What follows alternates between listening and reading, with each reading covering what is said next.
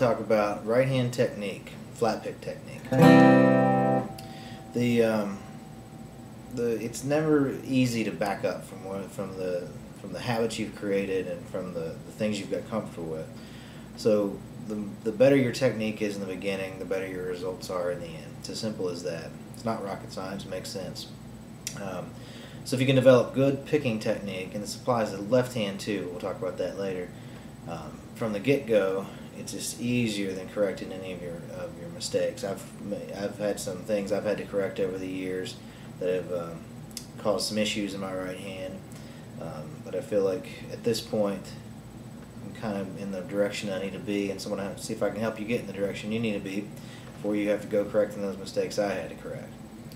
The first element about the flat pick is how do you hold it, and I've heard this goes back to the Nick Lucas instructional books from early part of the century, and I've also heard Doc Watson describe that's where he learned how to hold his pick too, so that should prove it works. The technique of holding this pick is when I look down over the top of my guitar, if I don't see my thumbnail looking straight up at me, that means my pick angle's off to start with. So I'm looking down to see that my thumb is straight and running parallel to the strings, and my thumbnail's looking right back up at me. And at that point my pick drops into place with the point towards the strings, but I prefer my pick to point a little bit towards the fretboard. It just gives it a little bit less of an abrasive manner and doesn't dig in as deep to the strings, so you can get more fluid action across the strings.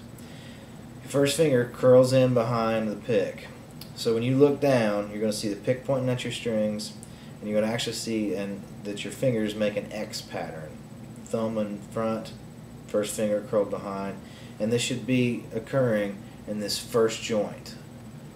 So it's going to look something like this. Now that we're holding our pick correctly, we're going to look at where do we hold this pick? What relationship to the guitar, and where would the pick land?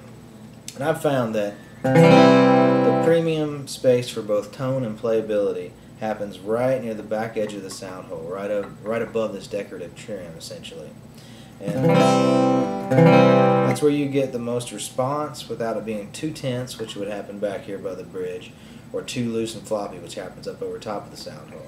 So back here in this midsection, gives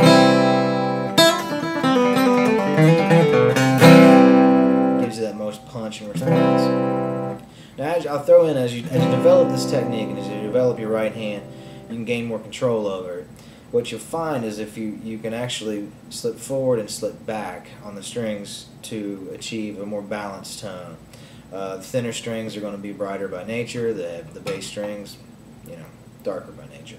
So if you can even think of it as this almost diagonal range that you'd play in. If you pull back a little bit, you get more piano tone out of the bass string, just a more punchy tone. And if you move forward just a little bit, you've got a warmer sound. So it's a minor change, but makes a big difference in the long run. So as you develop your comfort level with this, listen for your tone, listen to see what little bit of changes you need to make. It will go a long way towards an overall balanced sound.